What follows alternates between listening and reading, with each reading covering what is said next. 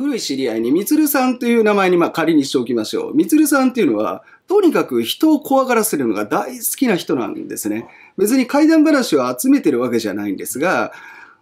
怖がる女の人とか、あと、自分にちっちゃい息子さんもいるんですが、子供に話したりして、で、もう、怪談本とかネットに出ているようなものとか、そういう他愛のないものとか、もう人からもパクったようなものでいいんです。とにかく話して、みんながギャーって飲み会とか、家族とか子供が怖がるのを見るのが大好きっていうですね。笑顔でずっと言ってるんで、多分ちょっと心のね、歪んだ男が一人知り合いにいるんですよね、古い知り合いで。で、みつるさん自身はでも自分が楽しいから楽しませてると思ってやってたんですが、ある時、子供と休みの日に買い物に出て帰り道、割と引っ越したてだったマンションに帰っていくときに、みつるさん歩きながら、急に怖い話を思いついたんですね。完全な創作です、みつるさんの。で、子供を怖がらせようと思って話して聞かせたんです。それがどんなのかっていうと、実はさ、うちのマンションのエレベーターってお化けが乗ってくるんだよ。お化けを呼ぶ方法があってさ、エレベーターに乗って、まず屋上のボタンを押す。エレベーターが屋上まで上がっていく間に、エレベーターの後ろに大きな姿見の鏡がある。この鏡を、こう、コンコンコンと3回ノックして、何人いますかって聞くんだよ。これを屋上に着くまでにやるんだ。そしたら1回屋上で、開くわけですよね。エレベーター、次行く階を指で押さなくても、自然にエレベーターがどこかの階に降りていって止まるっていうんです。で、止まった階が例えば5階だったら、ガラーッと開いたらもちろん誰もいないんだけれども、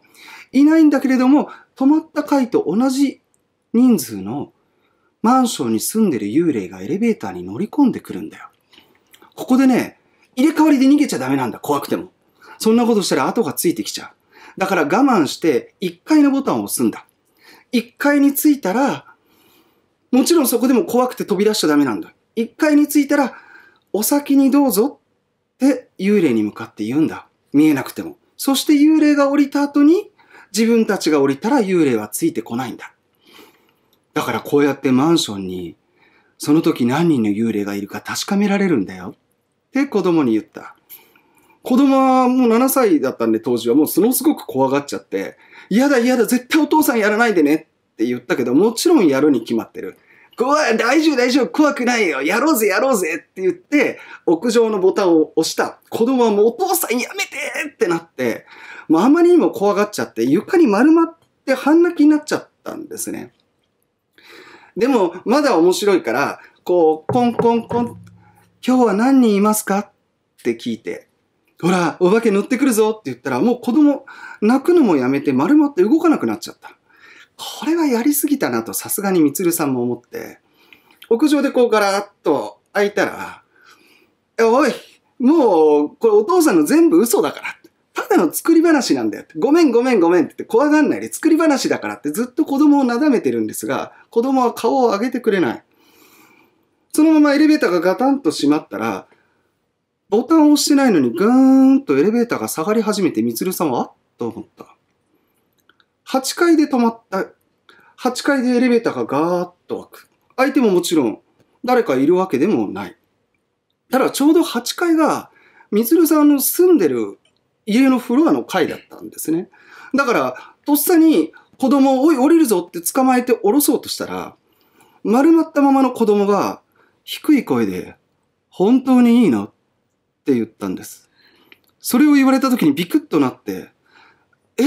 と思ってたらエレベーターがぐーっと閉まって、またエレベーターが押してもいないのに1階のランプがもうついていて1階に向かって降りていくんです。子供は一切動かない。ちょっと何が起きてるんだろうと思ってみつるさん急に怖くなった。自分が言った作り話の通りになってるけど、なんだこれはと思ってる。